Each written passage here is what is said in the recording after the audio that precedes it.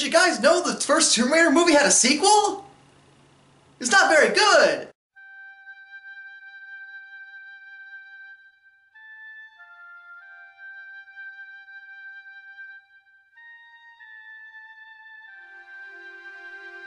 So, I don't know where to even start with Cradle of Life. Admittedly, I didn't actually visually myself watch it until quite recently because I didn't want to.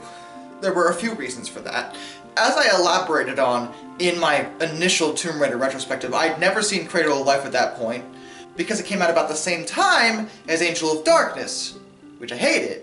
So, I wasn't really in a mood to be disappointed again, and wow, I am so glad I went with my instincts on that, because good lord. You know, it's not the worst movie, and as an action flick, it's okay, but it is flawed in all the wrong ways. And I know that sounds like a weird statement, but let me explain. See, the first Tomb Raider movie had flaws, but they were all kind of good flaws for a movie. Like, for other mediums, this wouldn't have worked, but for a video game movie, it did what it did, and it did it well.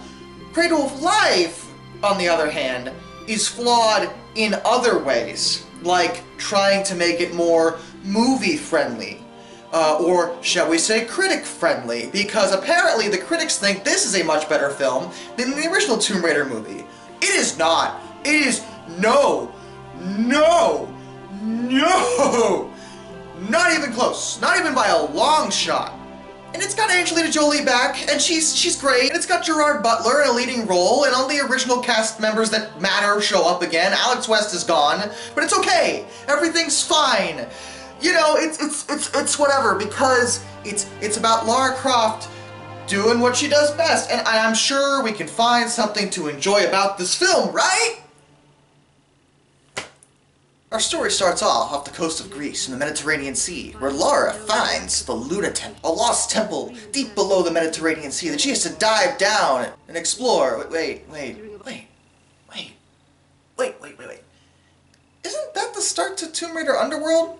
I mean, that was Nibelheim, the Norse underworld, but this is the same. Did Crystal Dynamics lift this too? I mean, it's fine. It's actually one of the best parts of the movie, since it does involve Lara doing Tomb Raider things, getting stuff. On their way in, they meet a shark, and it just lets it swim by.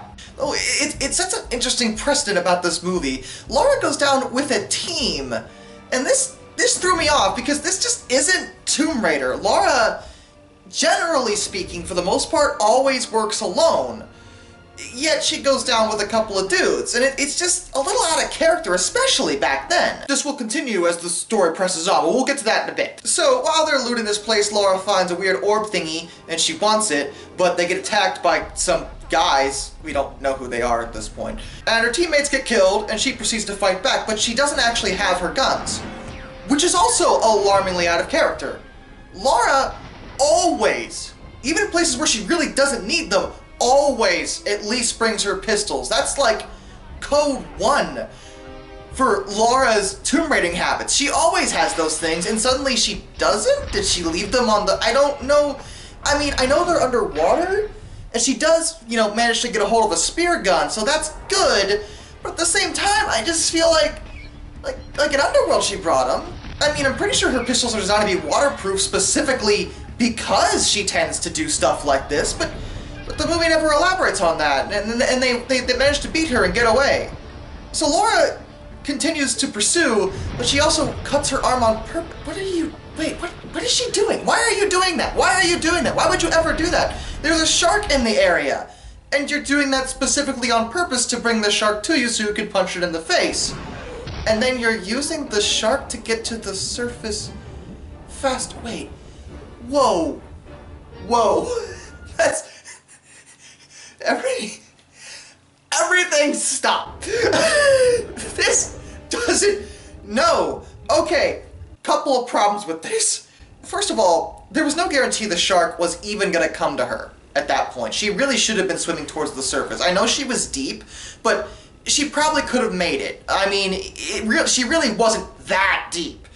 Even if that wasn't an issue, and I can assure you it is. But the shark shows up, she punches it once, and then it proceeds to allow her to grab its fin, and then it swims towards the surface, okay, A, punching it doesn't guarantee the shark isn't gonna immediately turn back around and bite you. Like, that tends to, you know, push them away. That is a technique that people tell you to use to get sharks to get away from you, and that's fine. But at that point, why would the shark swim towards the surface? Also, why would it not then be bothered by the extra weight of a grown adult female on its fin? I feel like the shark would be a little more annoyed by this. It actually would literally make more sense if there were a convenient dolphin that just showed up. And then Lara used the dolphin to get to the surface. I mean, at least there, the dolphin's smart enough that it acknowledges that Lara needs help, and there are actually known cases of dolphins helping people get to the surface. You know, it's not any more outrageous than what just happened, so why not? Or, how about this? Follow me on this. How about we just have Lara use her swimming skills to simply swim to the surface? That would have been fine. We didn't need the shark thing, like, to establish that Lara's awesome. It doesn't make sense even for Lara Croft to attempt such a ridiculous, nonsense, asinine plan. And then she gets to the surface, and she's exhausted, the boat's destroyed, she's stuck in the middle of the Mediterranean, and she activates her beacon and kind of passes out. Naturally, she's waiting for a rescue helicopter, right? Or maybe even a rescue boat. What's happening now? What? Are you? No. Are you kidding me? No. Everything, a submarine, you guys brought a submarine? Why would you ever do that? That can't have been faster. There's no way that was faster than a rescue chopper. That's impossible. Unless the submarine was in spitting distance in nautical terms. The fact is, the chopper still would have made more sense. They weren't that far offshore, or a boat, or something other than a gigantic full-size military nuclear submarine. Are you kidding me? Why is this movie trying so hard to do these ridiculous things? We're not even 15 minutes in, and all this has already happened. And I'm just confused. This is so unnecessary. I mean, that's a CG submarine, right? I think so. So you took the time to CGI a submarine specifically for this ridiculous scene, yet, you know, a helicopter was going to be too hard, except you have a helicopter later in the movie. I'm just, you know, there's doing a Tomb Raider movie, which already suspends disbelief a little bit, I get that, and then there's just going out of your way to be obnoxious and just trying too hard. You know, there's a line that gets drawn whenever you're doing a ridiculous tale like this. I get that Lara Croft always has been, you know, larger than life, and that's how she is, but there is a point where it's time to stop, and I feel like we already crossed the margin. Then we get introduced to the villain. His name is...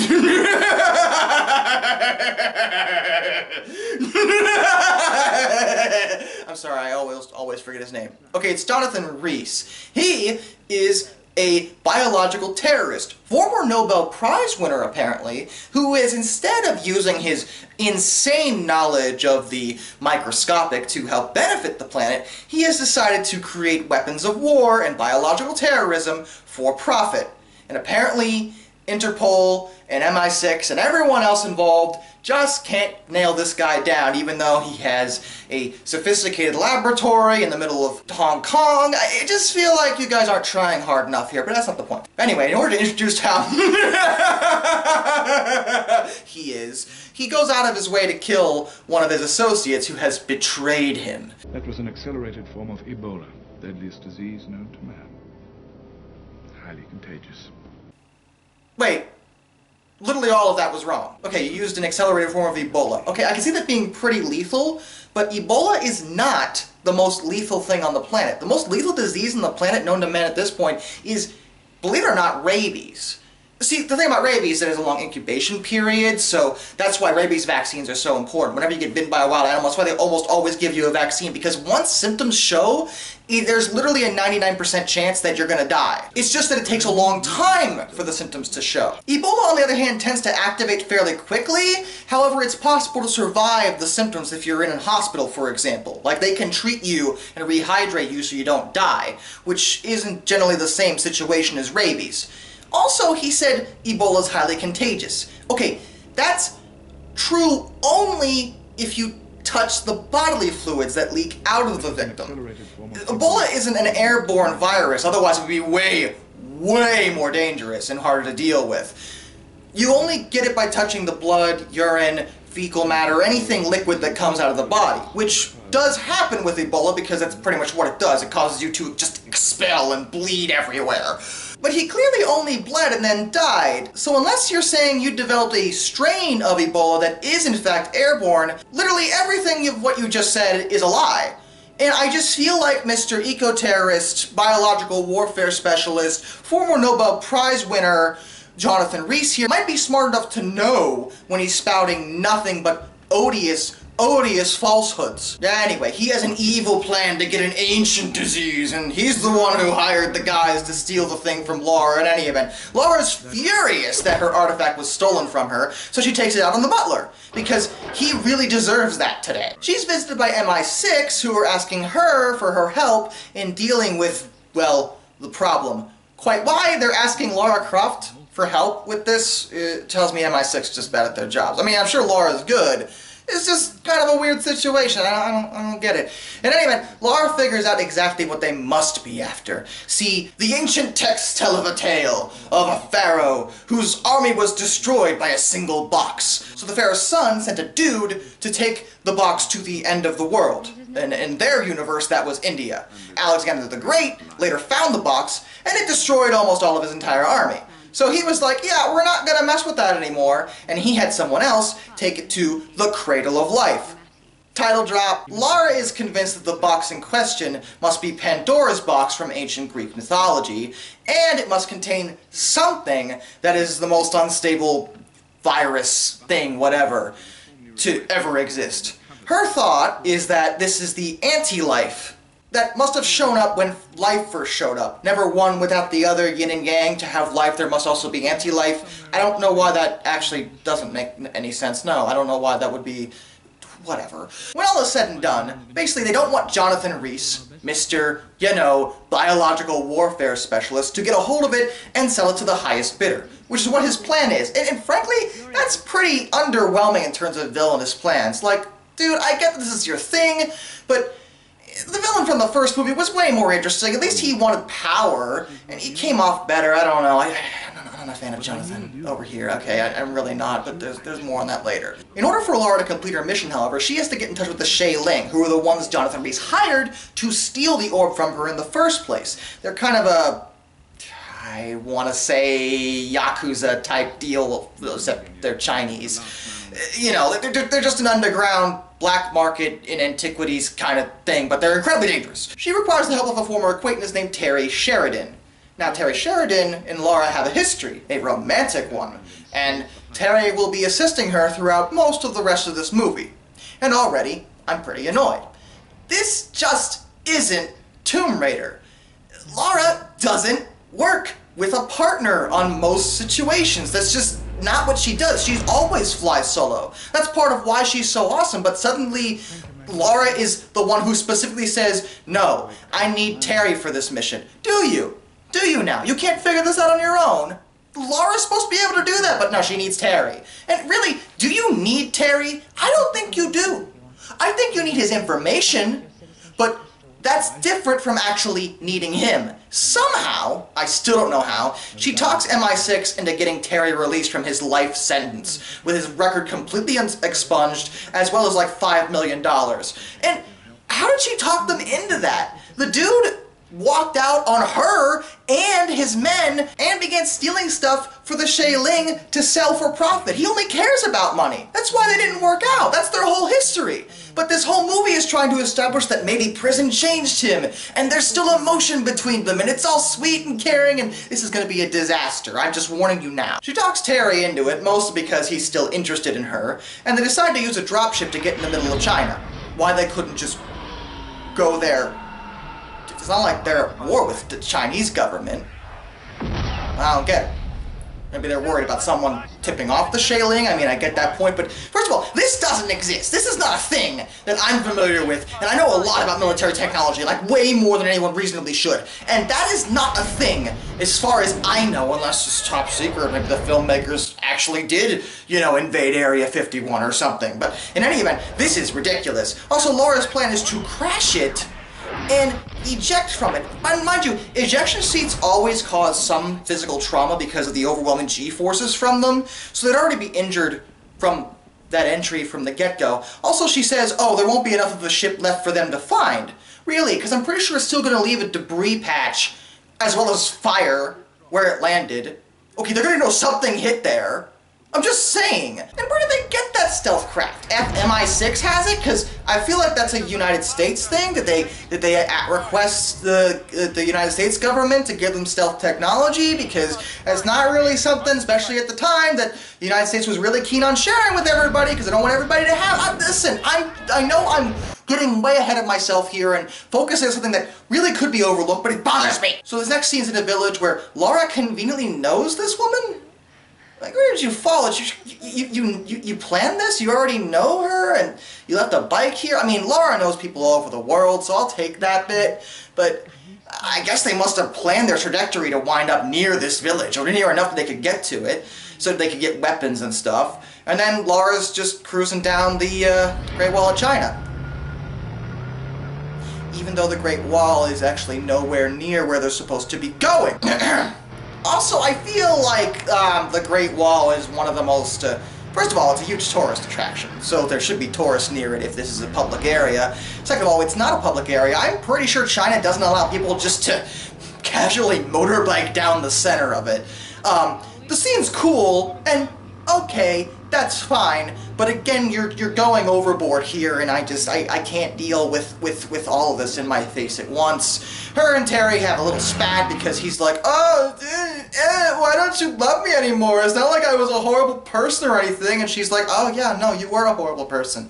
And then she says he must be lying to her and not actually taking her to where she wants to go, and the Shaolin conveniently show up, proving that Terry was actually doing what she asked him to do, and they get captured, and Lara gets in a fight with the leader of the Shaolin. The fight scene, admittedly, was pretty cool, and because her and Terry were separated, suddenly we get to see Lara work on her own. And I will give the movie this. Despite her being teamed up with Terry, usually what happens, and by usually I mean literally every time they get into an advanced situation, Lara just goes off by herself. It's actually hilarious how many times that happens. So we do get to see Lara work. The downside is that we don't get to see Lara working at what she's supposed to do. Because remember that tomb from the beginning of the movie? The one that was under the ocean and everything? The Mediterranean? It was really cool and we liked that scene? Yeah, Lara never enters another tomb the entire rest of this movie. Unless you count the end, which I don't really consider a tomb necessarily. It doesn't even remotely look like one. It gets trippy and weird. But my point is that we don't really see Lara doing what you'd think Lara would do. I mean, this isn't a tomb. This is just, you know, the Shaoling's headquarters, which looks like a tomb. It ain't, but it looks like one. And he tells them, the orb's already gone, and the orb is already gone. They zip line down because it was cool. I'll take it. How nobody can hit them is beyond me, but whatever, it's fine. There was plenty of times like that in the first movie too. But they know where they're going, so they have to go to the point to get the orb thingy back. It's important. It's the map to where the Pandora's box is located, to the Cradle of Life, the whole thing. They need the orb. The orb.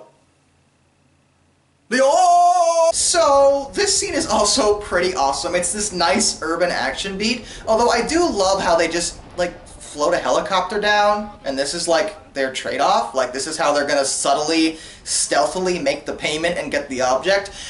You know, I feel like on the long list of trade-offs that are considered subtle, anything that involves a helicopter doesn't appear.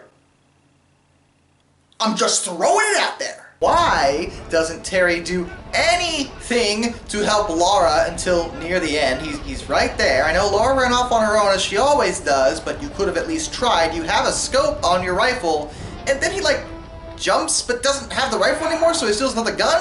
Why didn't you bring the... That had a... What? Wait. Also, helicopter blades do not just cut through things like, well, blades. They're more fragile than that. They're designed to actually break off when they hit something so they don't... Okay, never mind. You know what, this is a common movie trope. I'll give it that one. What I won't give it is that there were so many opportunities to solve this problem well before it got out of hand. Like, again, we're back to the scope rifle Terry had. Why not just... I don't know...